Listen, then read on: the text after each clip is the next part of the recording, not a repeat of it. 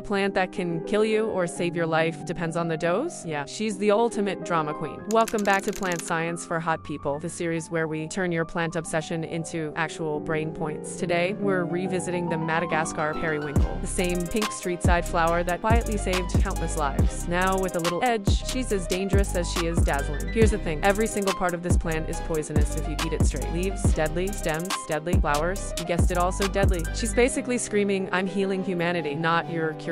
But here's the magic trick. In tiny, carefully measured doses, those same compounds, vinblastine and vincristin, are life-saving. They're like espresso shots for your cells. The perfect amount wakes you up, boosts your defenses, and keeps things running smoothly. But the extra shot? Chaos. Total jitter city. That's what makes her pharmacology so fascinating. Scientists don't just grind her up and call it a day. They isolate, purify, and calculate the perfect dose to target cancer cells without taking down healthy ones. And this tiny, unassuming pink flower, she's been teaching us a lesson about balance for centuries. The line between poison and medicine is thinner than a fern frond. So, next time you see a periwinkle, remember, some plants don't just survive, they command respect.